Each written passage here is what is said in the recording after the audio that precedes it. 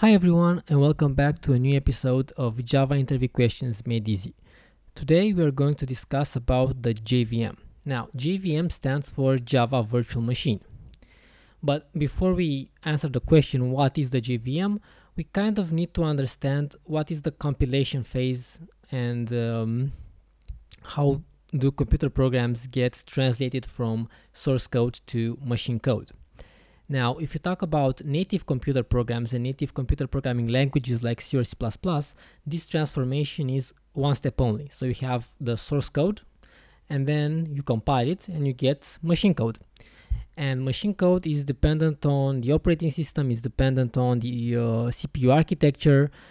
And this, of course, means that if you have a piece of software and you want to deploy it on multiple platforms, then you need to compile it multiple times. And while this has, advantages in terms of performance, it's not really portable. So it's very difficult to deploy this code on a lot of platforms.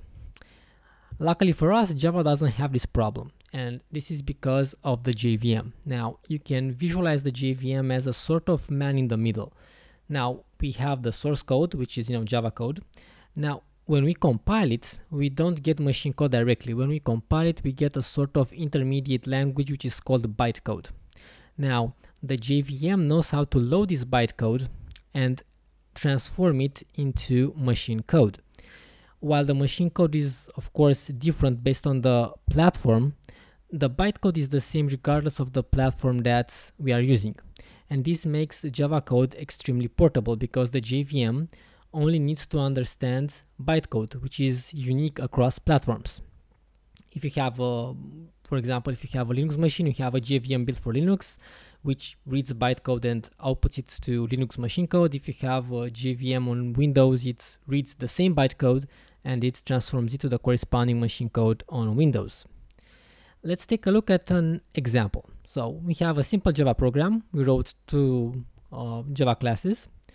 If we compile them, then we will get the so-called class files. Now, the class files are, files that contain bytecode. And for each Java class in our application, we will have a corresponding class file. They're usually located inside the target directory of your project. Now that we have these class files, we need to load them into memory and execute them. And this is where the JVM comes into place. The JVM has two main components, one which is the class loader, and this one extracts the class files and loads them into memory, and another one which actually executes the bytecode. Of course, it's a very simplified version of the JVM because obviously the JVM has more components than this, but the main steps, the class loading and the execution kind of are the ones that you need to focus right now. And if you look at an example, this is Java code on the left, bytecode on the right. You can see that they are both human readable. I mean, if you look at the bytecode, you can certainly understand it. And you see here that okay, this bytecode is compiled from a Java file called address.java, and then okay, we have a string city, and we see here Java length string. Okay, so it's semi-human readable. You probably won't want to write code into this, but I just wanted to show you, a transformation of Java code to bytecode. And of course, if you want to play with this thing, if you have IntelliJ, you can go to a Java file, click View, and then View as bytecode, and then you will get the corresponding bytecode for your class.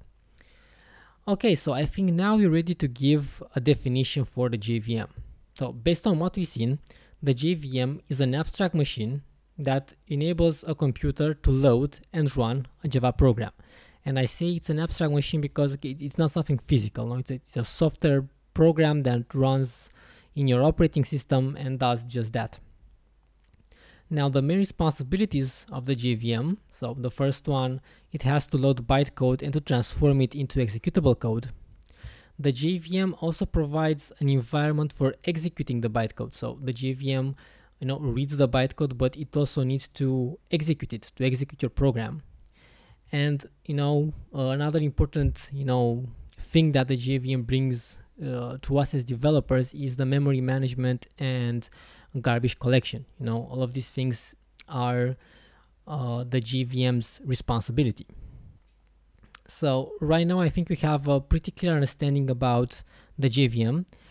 If you like this video, please hit the like button and don't forget to share it with your friends.